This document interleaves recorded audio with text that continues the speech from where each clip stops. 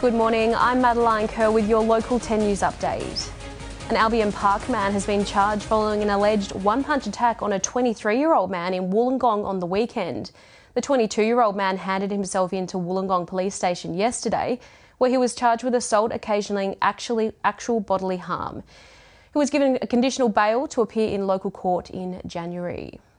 From today, eligible sole traders, not-for-profit organisations and small businesses in the Illawarra and South Coast will be able to access up to $2,000 to help them bounce back and get the economy firing again. The financial relief is part of the New South Wales COVID-19 economic recovery strategy.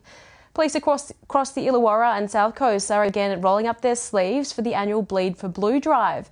Officers have played their part in meeting a 10-year blood demand high from Lifeblood, helping boost reserves ahead of the festive season.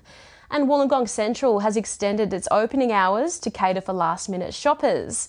The centre will be open till 5 p.m. on Christmas Eve.